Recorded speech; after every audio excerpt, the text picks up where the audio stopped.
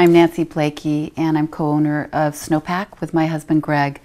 It was started 30 years ago by Greg and his father, and our kids have grown up in the fishing industry. Our three boys fish for us. Our daughter is vice president of the company.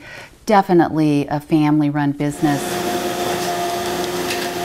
We process millions of pounds of sockeye salmon every year. We hire over 500 people for the Bristol Bay season, every season.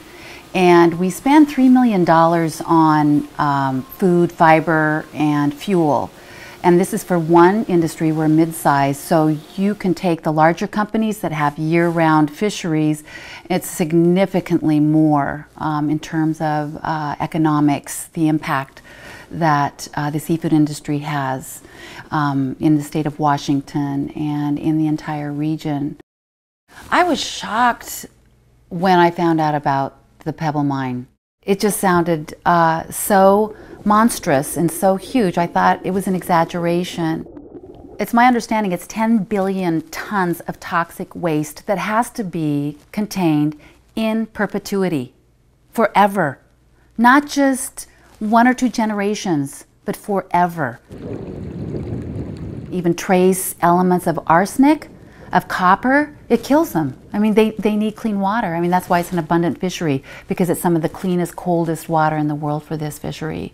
So you put this huge tailings reservoir that can't contain everything. I don't see how it could help but contaminate the waters. And then you've destroyed centuries worth of a resource, not just economically, but these are families, the people who live there, people in the Northwest region who've relied on this resource, and it's just taking it away for 60 years worth of war. I would really like to ask President Obama and our political representatives to support the EPA on their scientific findings. I think that it's fair to say that everybody can rely on science to be unbiased. And if the science doesn't support it, it is the wrong mine in the wrong place.